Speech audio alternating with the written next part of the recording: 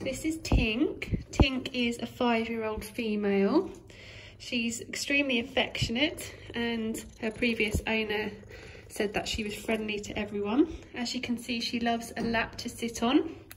She likes lots of fusses. She also really enjoys being groomed. So as you can see, Tink only has one eye. She had a corneal ulcer which wasn't healing, so that's why her left eye was removed.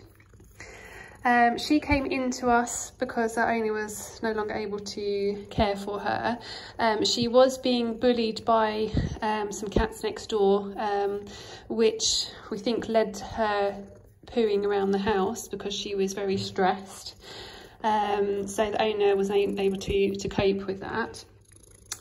So she is looking for a home where there isn't cats directly next door if possible, because when she's seen heard cats next door to her here, she doesn't react very well either. So absolutely lovely to people, but really just gets very stressed with other cats.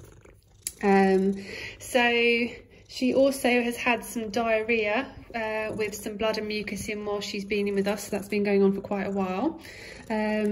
So we have found that once we put her onto a special diet called Hill's WD, she actually has improved, so her poo's improved in that. So the vet assumes that she has mild colitis. So colitis is an inflammation of the colon, which is part of the large intestine. It's something that people can get as well. So hopefully on that diet, she'll continue to be okay. So she has grade 0 teeth, which means that they're in good condition. She's looking for a home with a garden that she can go off and explore, as I say, without any other cats, and preferably not many cats around. She is not good with dogs either, and we don't know what she's like with children.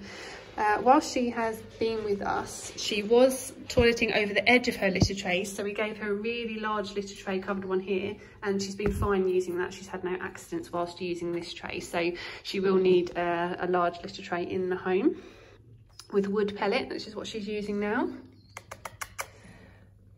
So that's Tink.